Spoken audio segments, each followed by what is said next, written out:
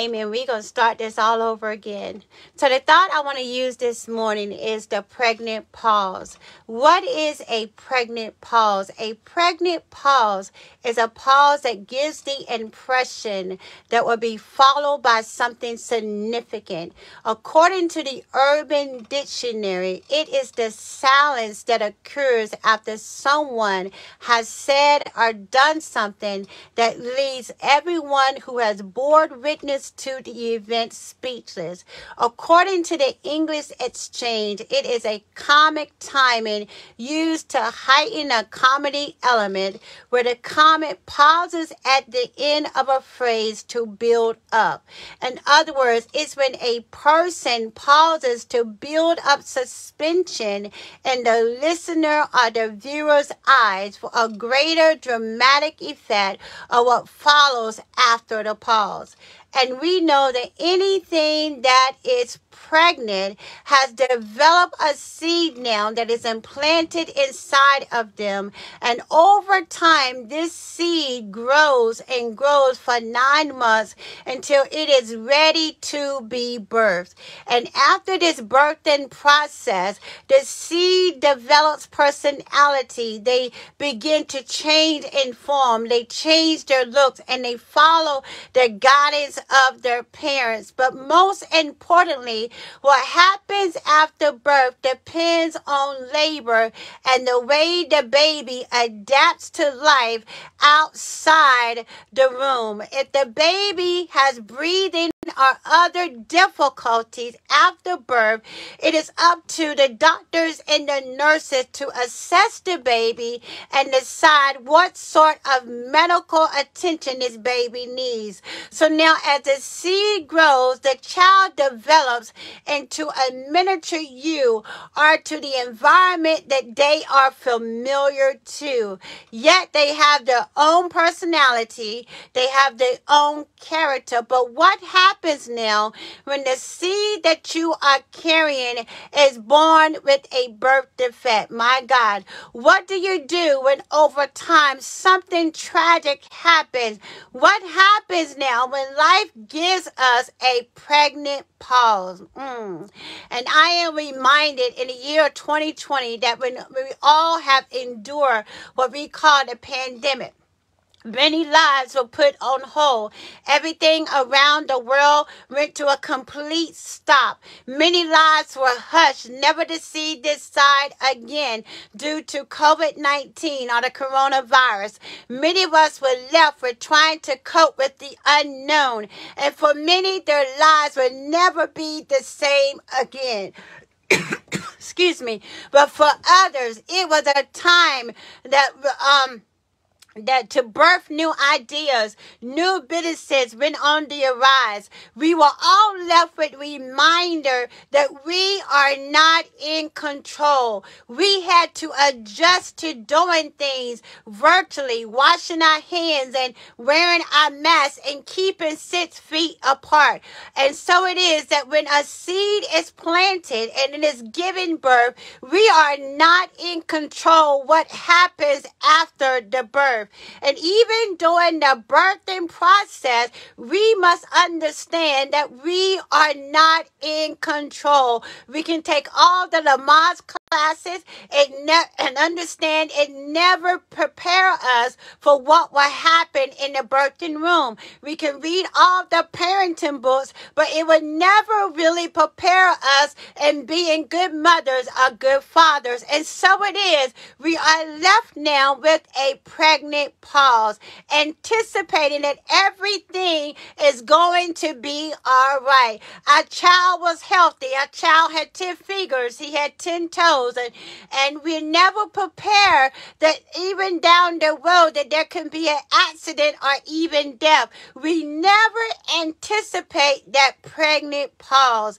And so as we look at the text today, King Saul and Jonathan, they were both killed as a result of a battle with the Philistines in Mount Gilboa. And King Saul, we know, he killed himself, but he fell on the sword. And Jonathan was killed in the battle. But there was a son by the name of Mephibosheth. Jonathan's son now was left under the care of the nurse, or what we know today as the nanny. And the Bible said that she picked him up and she ran with him to hide him or to protect him from being killed. However, the unthinkable happened. My God, she dropped them. Have you ever had good intentions, but you fell short? Have you ever made a mistake that caused harm to someone else? Have you ever been going along with life and suddenly all hell break loose at no fault of your own? So here we find that Mephibosheth nurse, which meant in the Hebrew text to support, to be faithful, and to nourish. The one who was supposed to protect, my God, Mephibosheth, the one that was supposed to protect you, drops you. And the Bible lets us know that his nurse picked him up and she ran with him, and he fell and he became lame. What do you do now when it's those in whom you love has mistreated you or ostracized you or rejected you? Many of us may feel a certain way. It brings about animosity. It brings about hard feelings, and years can go by and unforgiveness now begins to settle in, not realizing that many times all it takes is communication and forgiveness. So Mephibosheth nurse now was only trying to protect him, but she went into panic mode. Why? Because when the word reached the palace that Saul and Jonathan were killed by the Philistine, everyone knew that their lives were in danger. And as a tradition, the new king was to kill all the heirs to the old king's throne. So the nurse grabs Mephibosheth now, and she won. And the fall caused Mephibosheth to be forever crippled in both of his feet. And I'm sure she lived years of being afraid, or years of blaming herself for her carelessness. My God, I'm sure there are some listening to me right now saying or hoping that you can change things from your past. But let me encourage you that the past is the past. It didn't work. It didn't go the way that you planned it to go. You have found yourself, my God, between a rock and a hard place, not realizing that God is only preparing you, my God, so that you may be that you may be what He have called you to be. You may be in a pregnant pause right now, and even through the pandemic, we were given space and land to breathe, to be able to think, to appreciate life, to be grateful, and to be thankful, my God. Even as a pregnant body now is full of meaning with a little human being, this pregnant pause is full of meaning with silence, my God. Even being quarantined, if you think about it, many marriages and relationships didn't end in divorce. It gave us the opportunity to draw closer to God. Many churches closed their doors, but we had a choice to either sit on the side of the bed or to watch virtually by way of Zoom or a conference call or Facebook Live. But many drew strength in their faith and they became stronger, while others turned away from their faith. For many, it calls us to draw closer to God, my God. We had the experience now of the pregnant pause. So now as we look at the text, between 1 Samuel 31 and 2 Samuel chapter 9, Mephibosheth now was in a pregnant pause. Years had gone by, and he was living in a place called Lo-Debar. Lo-Debar simply means a place there was no pastor. My God, there was no word. There was no communication. His physical deficiency left him emotionally deprived. My God, he allowed his handicap now to define him. Many of us today have allowed what others have have said about us to hinder us from moving forward into the things of God. Many of us have followed out, oh God, has allowed our past to define our future, my God. We have allowed our circumstances, our environment to define us. We have settled for low-level living when God has called us for so much more, my God. As we look at the text now, Mephibosheth was of a warrior bloodline. Yet he was living in Lo-Debar. He was living in a place of lack, a place of poverty. And King David now, as Saul's servant, is there anyone left in the house of Saul to whom I can show, my God, the kindness for Jonathan's sake? Oh God, Ziba told David that there was a son, not even given the son's name, but he began to describe his condition. My God, there are some people right now who see potential in you, but will not recognize you by your name, but recognize you by your condition. They will label you, my God, by where you live. Oh yes, I know her. She's the one that lives in the trailer, or she's the one that walk around with the limp, or she's the one that has the child that is on drugs. The only way they know you is by your condition. But can I remind someone this morning, my God, that you are not your condition. You are not defined, oh God, by others. You are not your circumstances. You are not the product of your environment. As the psalmist declared in Psalms 139, that God, my God, created us, that we are fearfully and that we are wonderfully made. Wonderful are God's word. Our soul knows it well. God formed us in our inward parts. He knitted us together in our mother's room. He framed, oh God, our frame is not hidden from him. And even when we was made in secret, my God, from the depths of the earth, guess what? He knew us. God's eyes saw our unformed substance, my God, and in his book were written every one of them, my God, the days that we were formed was unto him. So Mephibosheth now had allowed his condition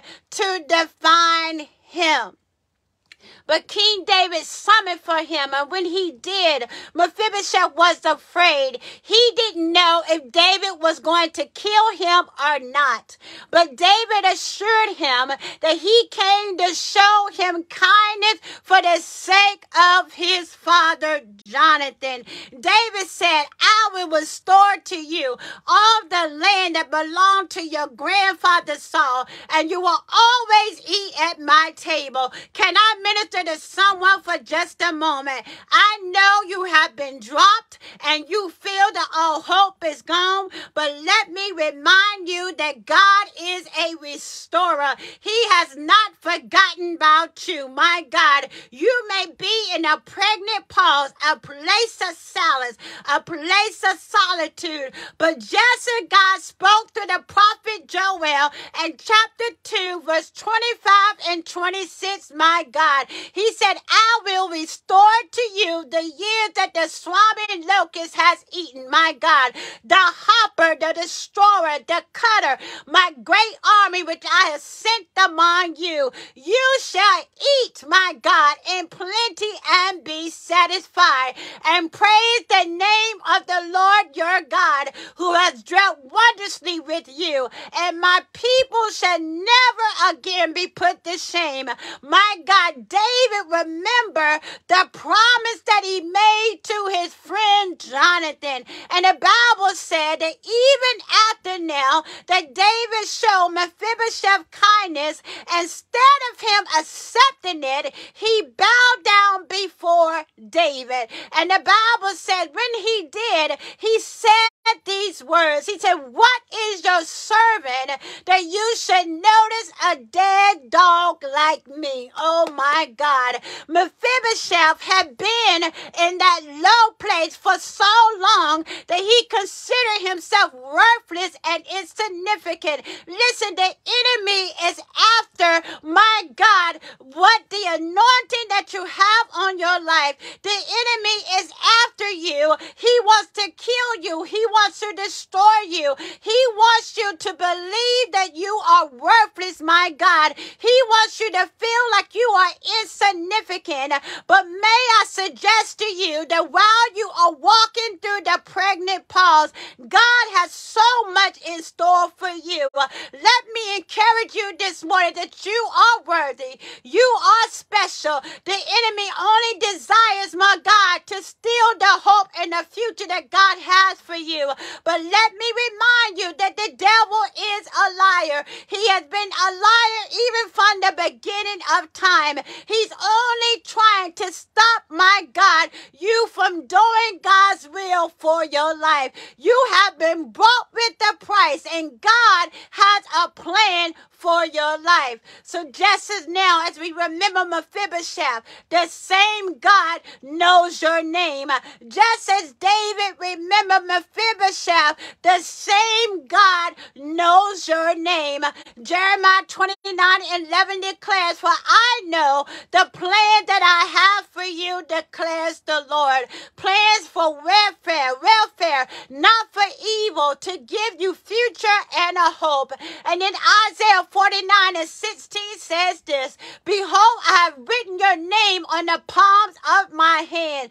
Always in my mind is a picture of Jerusalem walls worn. God has seen the tears. He has seen the hurt. Just, oh God, you just need to be still and keep silent. And while you're experiencing now the pregnant pause, remember what he told Jeremiah in chapter 1, verse 5. He said, before I formed you in your mother's womb, I knew you. Before you was even born, I have consecrated you and I have appointed you. And so now the Bible tells us that David, he began to summon Ziba, and he told him that he and his family would be Mephibosheth's servant. They were to farm the land and to bring in the crop. No longer would a son, my God, a royalty, live in Lo-debar, but he will always eat at the table. Understand that God has prepared a table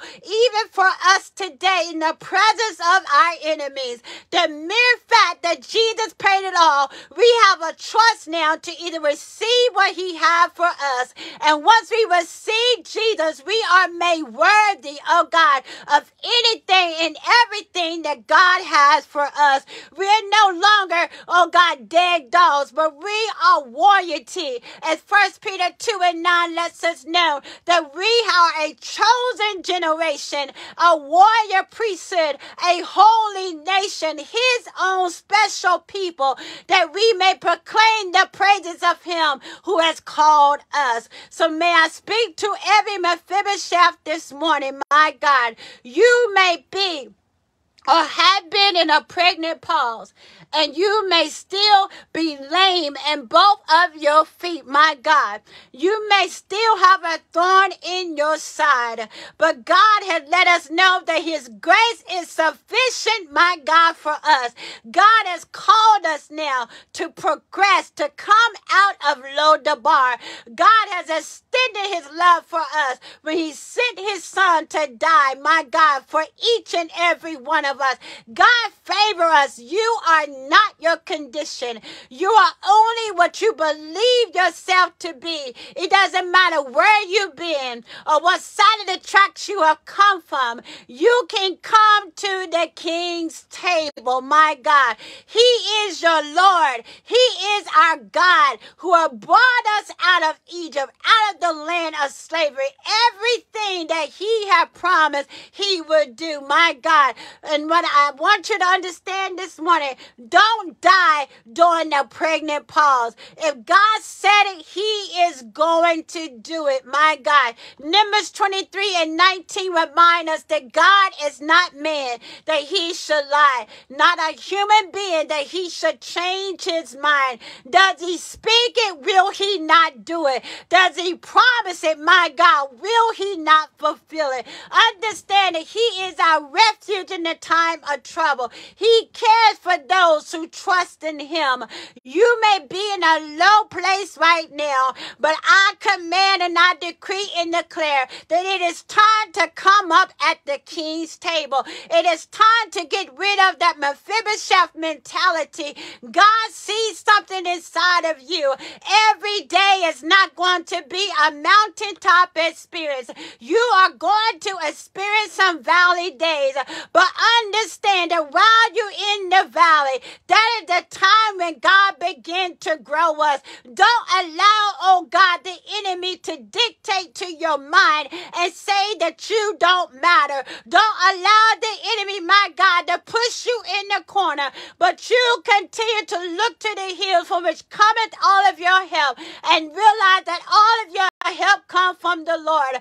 Understand this morning, my God, you may be walking around with a limp, my God, but the word of the Lord tells us that he's more for us than the whole world against us. You may be the only one on your job that is saved, but you keep holding up the bloodstained banner. You may be the only one, my God, that stand for righteousness, but you keep standing for righteousness. And understand, my God, that when you do what God has called you to do, he will elevate you, not man, my God. Get your eyes off of man. Get your eyes and ears, oh God, out, oh God. Start allowing the enemy to speak to your mind. Stop allowing the enemy to speak to your ear, and know that God has a purpose and a plan for your life. You can eat, my God, at the table, my God. You can eat forever at the table, my God. If we suffer with him, my God, we shall also reign with him, my God. The pregnant pause. We came from 2 Samuel chapter 9, verses 3 down to 12. I know that my live, for the first time in a long time, it died because the enemy did not want me to encourage you this morning. Somebody needed this word, but we give him all the praise because he does not get the glory. God gets all the glory this morning, my God. The thought for this morning was the pregnant pause from 2 Samuel chapter 9, verse 3 through 12. And if the other video is still up, you can go back and read those verses, or go back and read it at your time of leisure. Let us pray. Father God, we thank you, Lord God. We bless you. We honor you. We thank you for being the King of Kings and the Lord of Lords. We thank you that while we are in our waiting period, while many of us are in that low place, that we won't stay there, but we will come up out of the pit, my God. You have a purpose, hallelujah. You have a plan for our lives. I speak to every Mephibosheth this morning that you are royalty, my God. God, we thank you this morning that you chose us. We did not choose you, but you chose us. It is up to us to accept you into our lives. You sent your son to die for us, my God. What greater love than no man, a man that will lay down his life for a friend. So God, we thank you this morning for this word, that while we're in the pregnant pause, while we're in a place, my God, of solitude and silence, that you are doing a great work. We thank you this morning that what you have instilled inside of us, it will grow, my God. The baby will be birthed. We don't know the outcome, but God, we know, my God, as long as we keep our hands in your hands, oh God, and everything is going to be all right. So God, we thank you, Lord God. We bless your name this morning. God, we give you all the glory. And we say, oh God, that it is so. And now, God, we come against the spirit of backlash, the spirit of retaliation, delay, or immediate recounsel, every plot, every scheme of the enemy. And God, we seal this word by the blood of Jesus. And we say that it is so. And so it is in Jesus' name. Amen and amen. God bless you all. Listen, God is a restorer, my God.